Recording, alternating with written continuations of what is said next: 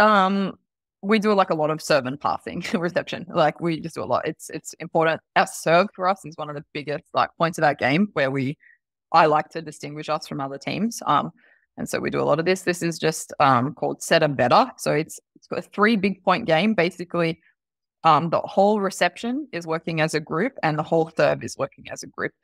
So you got to get 3 good receptions in a row to get a big point, or you got to get 3 good serves in a row to get a big point. However, I'm adding on top of this setter better. So if it's a good pass, a good reception, and the setter gets it in, then confirmed. You get your like reception point. If they miss, then it becomes a serve point.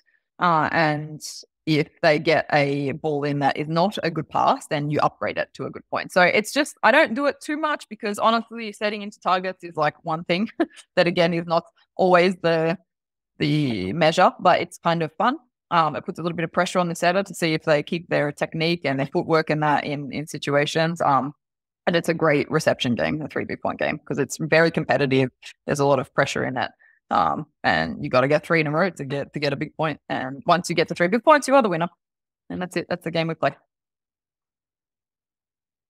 Right. And we serve and we run to the other side. And very often, we serve and then you run to the other side so that we're serving from both sides. And very often I say that they have to serve from 1 and 1 and then from 5 and 5. So that again, we're varying our position. I got to give that instruction or they forget because players can't remember everything.